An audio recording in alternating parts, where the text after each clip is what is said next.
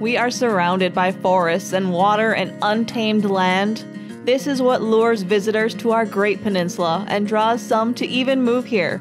Case in point, Tim and Lisa, who moved to the Keweenaw Peninsula permanently in 2017 to live a homestead lifestyle and reconnect with the land.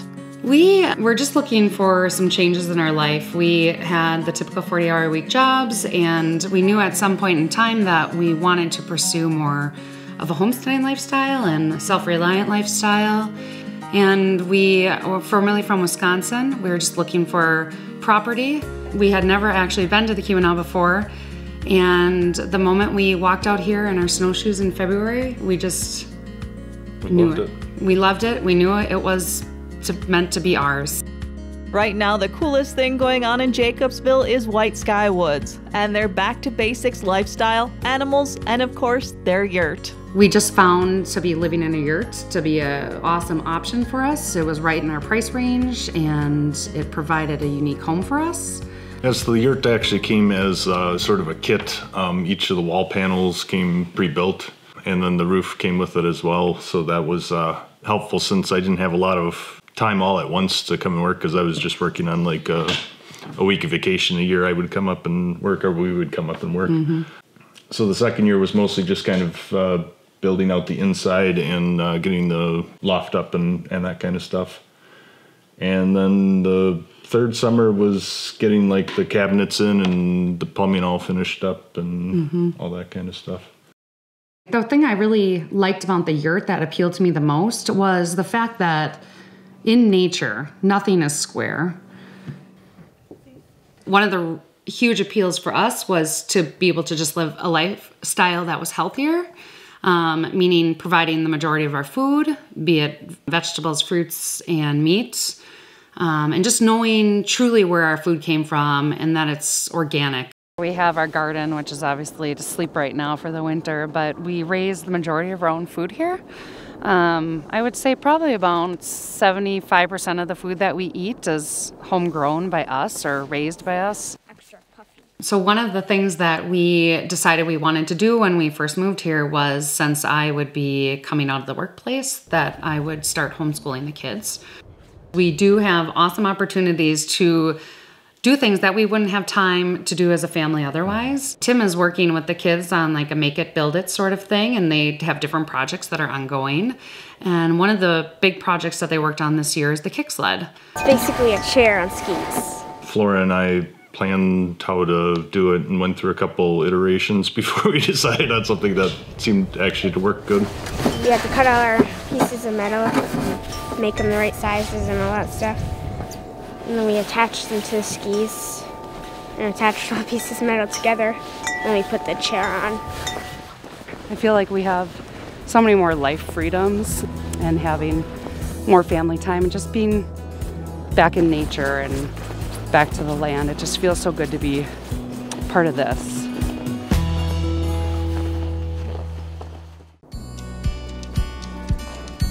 So the first 2 winters we were here, we used to have the animals out there. And after last winter, which was a really kind of, it was harsh is what we were told, we also felt that way. And we decided that we should move all the animals a little bit closer to us, which would prevent us from having to haul all the water out there and all the feed and everything. So this last spring and summer, we worked on kind of retrofitting our garage to be the animal area for the goats and the chickens. And then the calves are on the other side of the lean-to, and then back there we have the ducks and the rabbits as well. So that's been a huge help. This is alder, and this is Juneberry. They're named after what they're hopefully eating. So Juneberry and alders. Yeah, they just stay in here for winter time, just a safe place for them. Otherwise, they walk out to pasture every day on a lead. Last year, we had a buck goat here as well, and they were bred and they had some kids. Each of them had one. And then we milked them for a while, and it was pretty excellent. So they are hopefully both pregnant again, and we'll be expecting in May. So we'll have baby goats and fresh milk all over again. In summer, we'll sell duck eggs and chicken eggs to our neighbors and friends. because we have a whole bunch usually in summer, but in winter they kind of take a break from laying. And they all have names. What are their names? Well, this one here, she's black and she has white spots. She's kind of, yeah. Her name's Stella. She had a nest and she had one little baby duck. Her name is JJ. She's gray, not like her mom at all. And then we have Blanche. She's the brown duck, the only brown duck right now.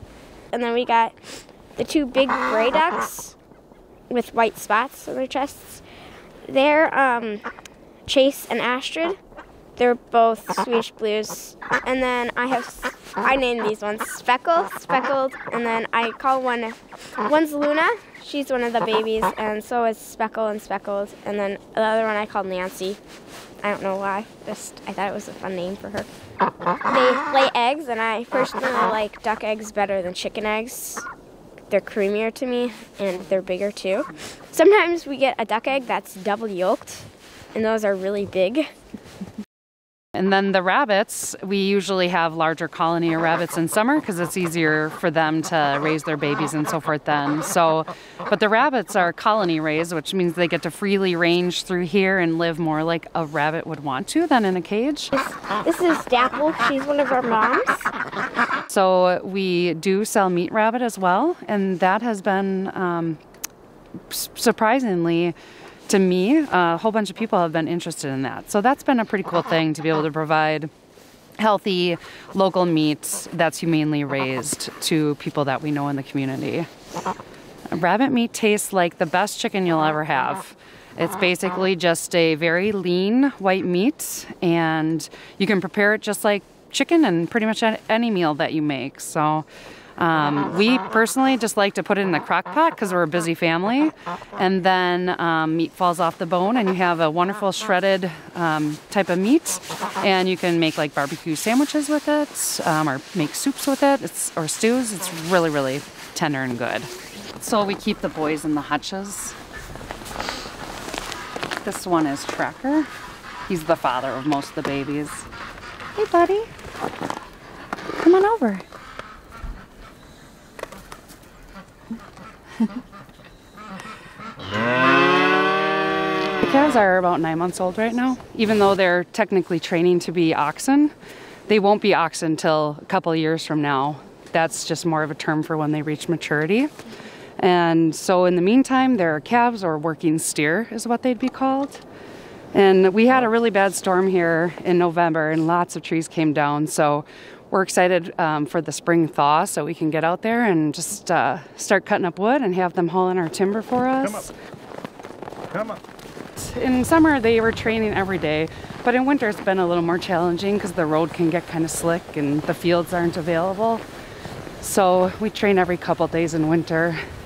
But I was amazed at how smart they are. We have zero experience raising cows or any animals before we made this life transition. So it's been pretty cool to just see how intelligent and responsive they are and how much they really like to work. Tim and Lisa's homestead is in Jacobsville, on the southeast corner of the Keweenaw on the mouth of the Portage Canal. Jacobsville is known for the sandstone quarries that provided building material for many of the Copper Country's buildings. This sandstone also made its way to many cities on the East Coast. One of the things Lisa and Tim love about their property is that history, scattered about their 240 acres, and they enjoy sharing it with others. This trail is unique. It's not a winding through the woods sort of trail. But what makes it unique is that it has a pretty big history to it. As far as we understand, this railroad grade used to haul out Jacobsville sandstone, which is what Jacobsville area is known for.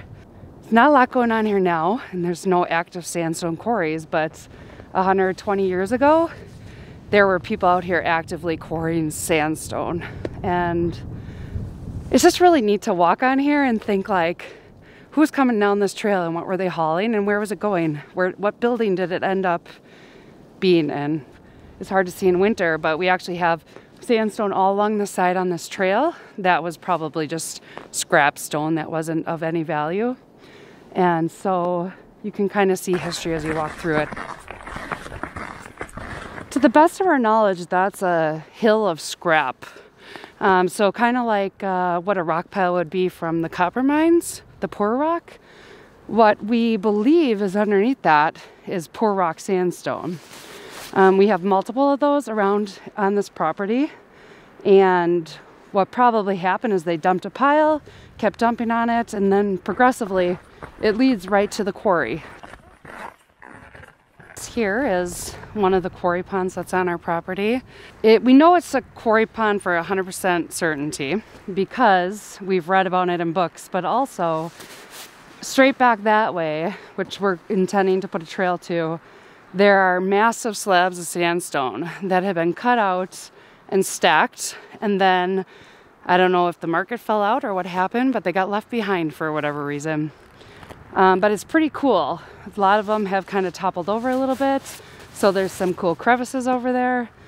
But we do love coming out here in summer and just relaxing and listen to the quiet of it all. You literally cannot hear traffic back here, and to me, that's probably the perfect thing.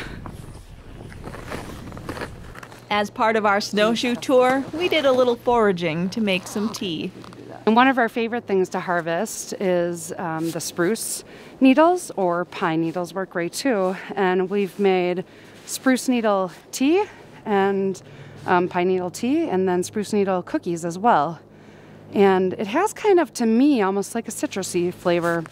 So we will pick some of this and we can head inside and warm up a little bit and have some fresh tea. And the benefit of the spruce is a high quantity of vitamin A and vitamin C. And as with any sort of harvesting we do out in nature, we always make sure we pick only a sustainable amount, although we have lots of spruce. I wouldn't want to come pick too much off this tree. And then I always say thanks, because what a cool thing that nature is able to provide us. So let's go have a taste. I'm gonna go ahead and put our spruce needles. I collected a few pine ones as well. So we're gonna load up this pot.